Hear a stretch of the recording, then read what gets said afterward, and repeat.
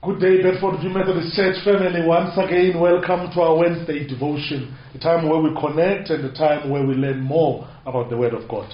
So I thought today, since last Wednesday, I did not wear my heritage attire, so let me then this Wednesday wear my heritage attire, just to remind us about our diverse heritage, our diverse community here at PMC.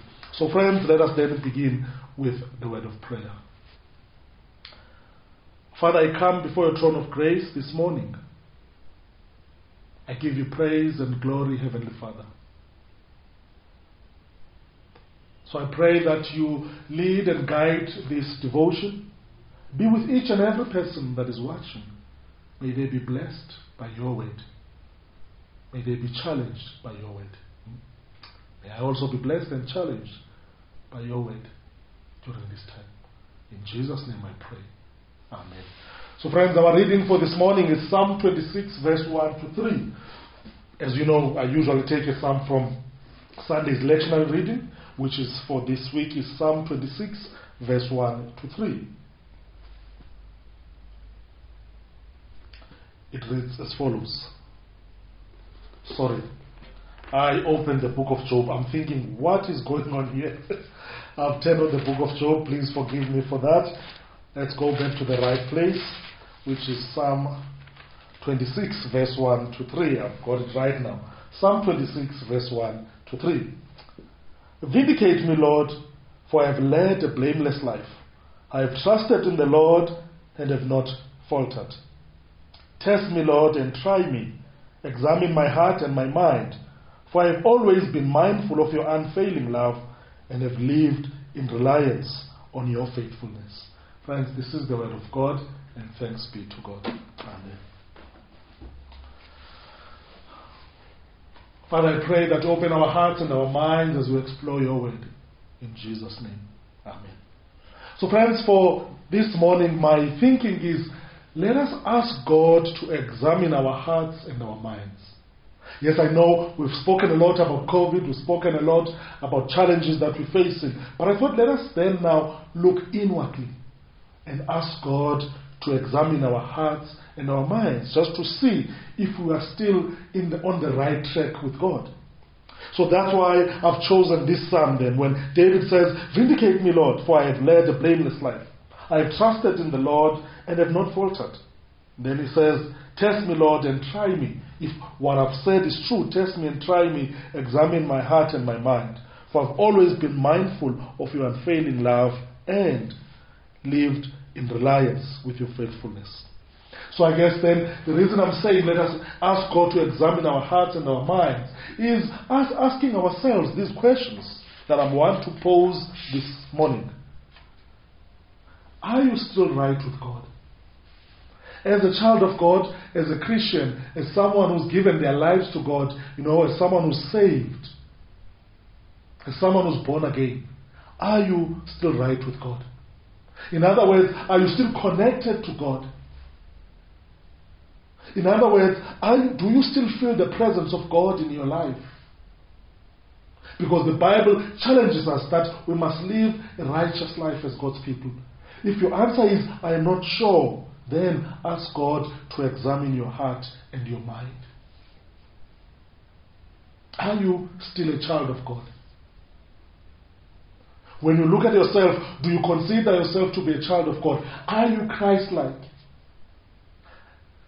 Now that you've given your life to God, or have you given your life to God?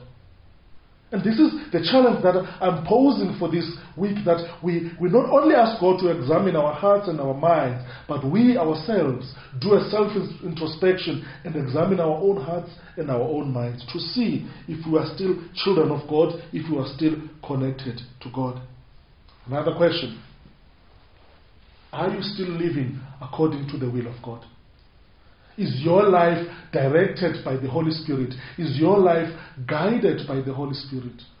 Are you obeying the will of God? Are you obedient to what God wants you to do in your life? Because remember, friends, we are created to please God.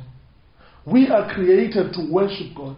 We are created to live according to the will of God and be obedient to the will of God. So therefore, that's why I'm asking this question. Because now this week, I want us all to start examining ourselves, examining our minds and our hearts, and asking God to do the same.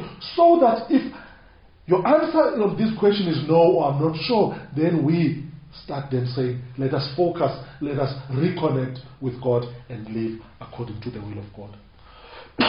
Excuse me. As David says here, for I've led a blameless life.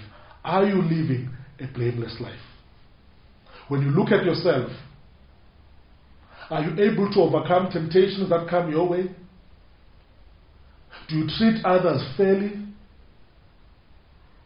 Do you do no harm to others? As John Wesley has taught us as Methodists, to do no harm to others. A blameless life, meaning do you run away from sin instead of giving in to sin? Then examine yourself or ask God to do so. And lastly, do you still trust in God? Do you still trust in God? Especially now that we live in times of COVID. We're on level 2, things are being a bit eased, and when you move around, people, your surroundings, are you still trusting in God? That what we're going through, we will overcome it, God will overcome it. So friends, this is the week where I am challenging each and every one of you, each and every one of us, to examine our hearts and our minds, and then ask God to examine our hearts and our minds. And you do so by asking these questions, by answering these questions that I've asked. Are you still right with God? Are you still connected to God? Are you still a child of God? Are you living according to the will of God? Are you living a blameless life? Do you still trust in God? If your answer is yes to all of this, continue to live that righteous life and continue to live according to the will of God and continue to trust in God. If your answer is no, friend, let me tell you, God is a forgiving God and a loving God. And all you need to do is to be honest with Him, go on your knees, confess, and God will forgive you. Then you pick up again and you move as a child of God. If your answer is you're not sure, it is the time to ask God to help you so that you may live a righteous life and a blameless life. In Jesus' name. Amen.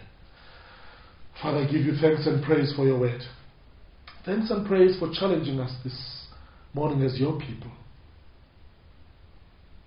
May we then strive to live a righteous life and strive for perfection as your people. Bless us as your community. In Jesus' name I pray. Amen. Friends, have a blessed week.